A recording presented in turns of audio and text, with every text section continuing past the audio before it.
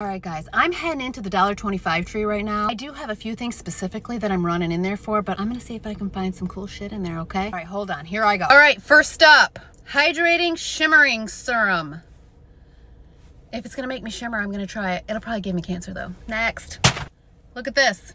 Coconut oil, liquid coconut oil. It's called fractionated, I think. You wanna take your makeup off? Get a cotton ball. This shit takes it off like nothing. Little tiny rubber bands for my hair. I got these cool little eye pads. You put them in your fridge or your freezer and you stick them under your eyes and they're supposed to reduce puffiness. I'll try it. A little magnet for my fridge that says, hello, welcome, Wi-Fi password is yada yada.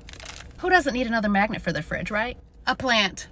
They're bulbs. Oh look, they're already sprouting. That's a good thing because I'm probably just gonna kill it anyways. Under eye patches, again. Apparently I have an under eye problem. We'll give it a go, all right? For the sink.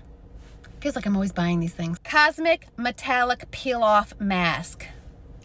Sounds cool. It says purifying. I don't know. Hopefully it doesn't peel my face off too. Next.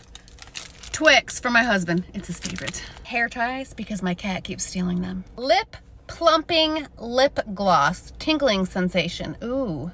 This will probably give me cancer too. I'm going to try this lip gloss right now. Ready? It's supposed to plump instantly.